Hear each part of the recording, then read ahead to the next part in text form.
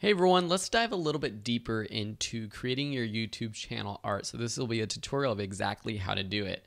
The channel art, remember, is this artwork at the top of your channel, which is this big bar right here. You can see mine here and Mike and Lauren's. I really like how Mike and Lauren have the schedule of their videos, how they post them, which will increase your subscribers because they can expect new videos, but make sure that you stick to that schedule if you do this.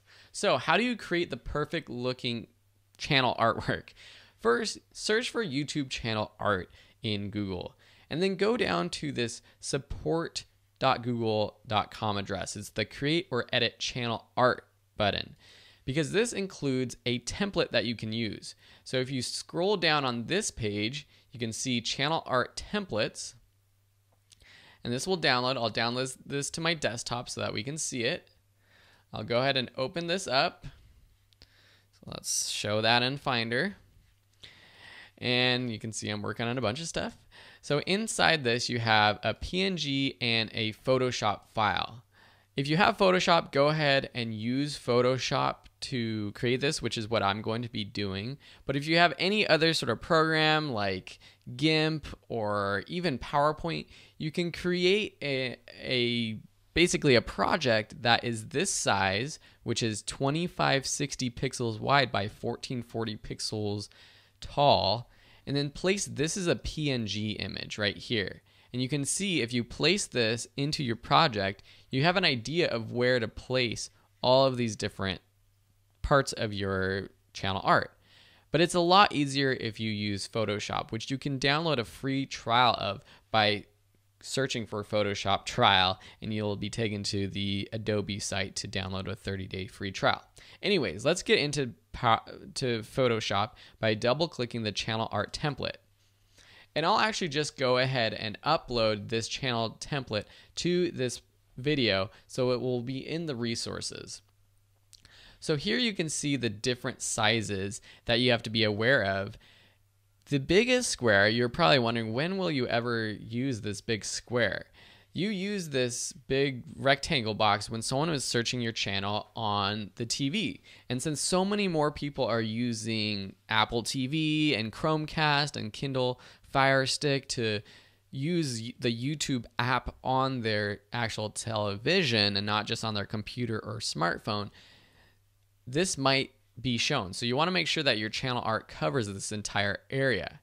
And then for the desktop max and the desktop minimum and the tablet size, this is just the different sort of bars and widths that might be shown on your desktop and your tablet.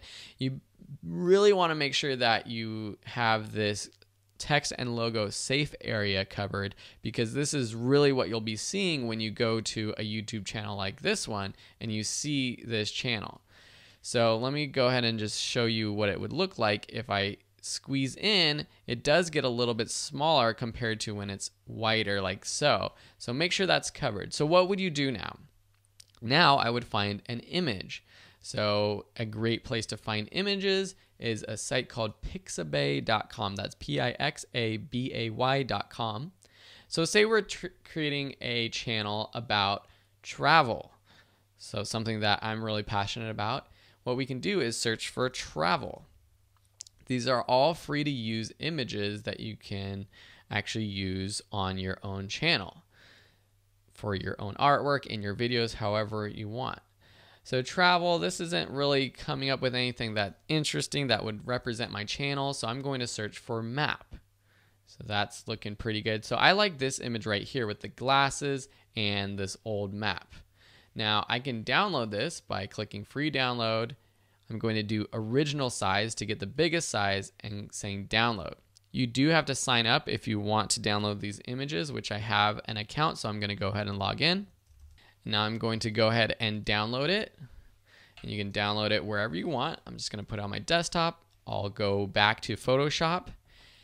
I'll find that image and I'll just drop it into Photoshop. So now this appears below the spec. This is the area that is showing me this little overlay of my safe area. And that's good. I want my photo to be below that so I can see where everything is. what I'm going to do is increase the size of this so that it covers this entire area just by increasing the size like so, and then moving it around. I don't like how the glasses show up right here because when someone comes to my YouTube channel, just this area will appear. And so what I'll do is just move it up a bit.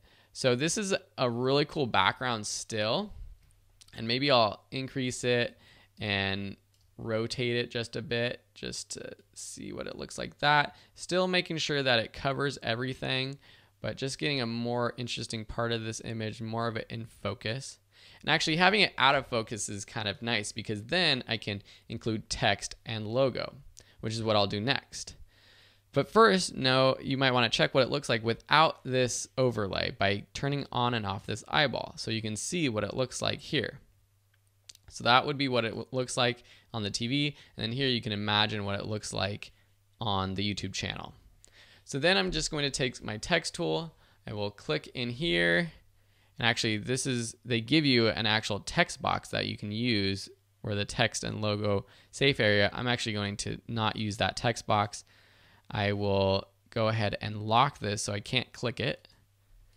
Now I'm going to create a new text box. So I'll just say Phil's Travel Channel.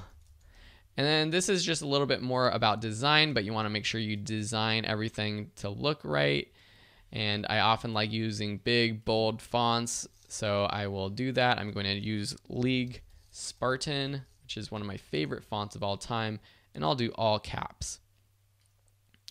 And I know I'm going a little bit fast, but I don't want to create a Photoshop class for this YouTube class. I do have a Photoshop tools class that's free if you want to check that out. I'm just going to turn off this speck layer just so I can see what it looks like. So you notice that the text is a little bit too light for the background, and you want to make sure that it stands out. I'm going to make it a little bit smaller.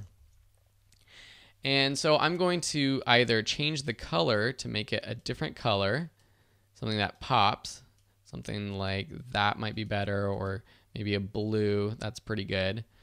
Or I can also add a stroke to this text, and an easy way to do that is just by double clicking it and choosing stroke, which is right here, and I can choose a white stroke for here. That looks pretty good. Something like that's pretty cool. So then I could go in, make sure that it's in the right position still. I could add text about what my schedule is, and everything else, you design it. And then when you save it, you want to make sure that you turn off this speck layer right here, and then save it as a JPEG. So go up to File, Export, or just Save As. And when Save As pops up, I'm just going to save it as a JPEG. I'll call this Phil's Travel Channel Artwork. Save it. Save it as max quality. Save OK. Now on my desktop, I have Phil's Channel Artwork. This is what it looks like. You might be wondering, how is this going to look like on your own channel? But then when you go back to your channel, and let me just go into my own channel actually. So let's open up YouTube and go to my own channel while I'm logged in.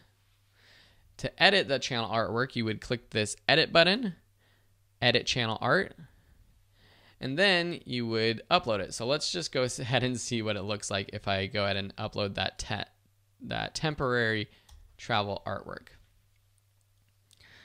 So it says it's a max file size of 4 megabits, so you want to make sure that it's not that big.